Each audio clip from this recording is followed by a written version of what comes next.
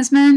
Nice job on your attractions. I really like this little set here, and I really like how you've placed them in the picture plane.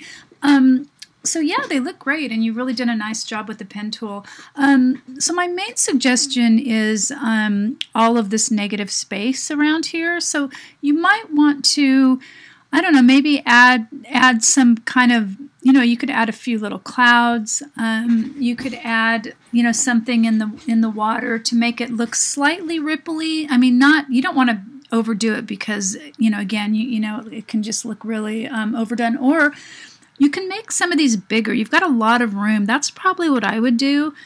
If you want this to be the closest, I would probably put it down here and make it bigger. I really love this. I would like to see this a little bit more. So I would make this a lot bigger and make it really in the foreground, because it's kind of fun, but it's not.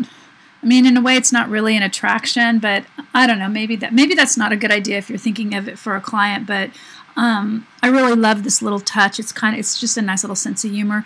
But these could definitely be quite a bit bigger because they're very, very cool and they're tiny. I would probably make them like this big, and then just size everything appropriately. Because this area is super cool right here, and I just would like to see a little bit more of it. I love how you're coming in off the edge of this. That really opens up the composition. Though I think I would like to see a little bit more of this, and especially if it was bigger. You could do a little bit more with the sun and the sky.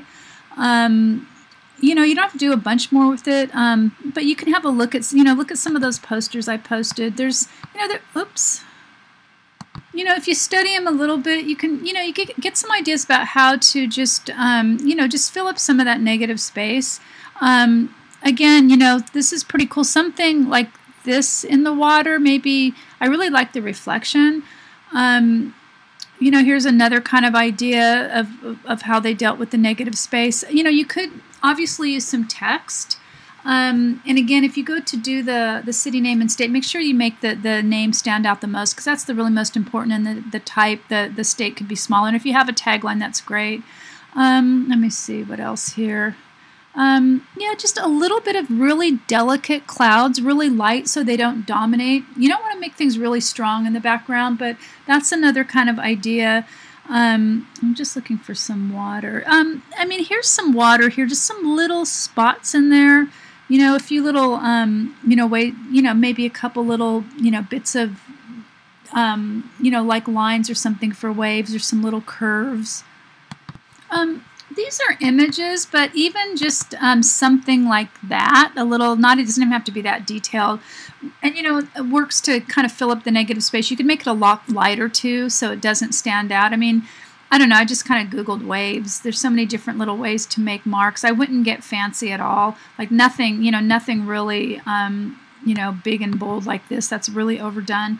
But if you, another thing you could do, too, is, if you make them look bigger in the foreground, that'll really work more to create depth as well. So, but again, I think if you make some of these bigger and do a little bit more with the sun, I think that it's going to take care of a lot of the negative space, already. So, and then plus you're going to have to put the name in. But maybe you want to add something here to the text. I'm not sure. But anyway, really nice job. I love all your little icons. Your drawings all look really good, and I even like your little treatment here of this kind of seashore.